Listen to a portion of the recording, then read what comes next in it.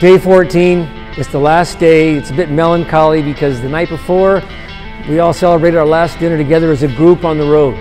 And it's a touching time, but it's a wonderful ride because we go from Victorville along the Los Angeles crest, and someone said this has been the best part of their whole trip.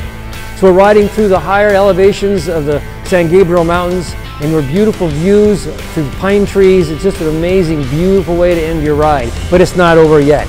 We go from there, and we head and shoot across the valley and come down to PCH to give you a chance to go from Malibu down to Los Angeles to Santa Monica to ride along the Santa Monica Pier.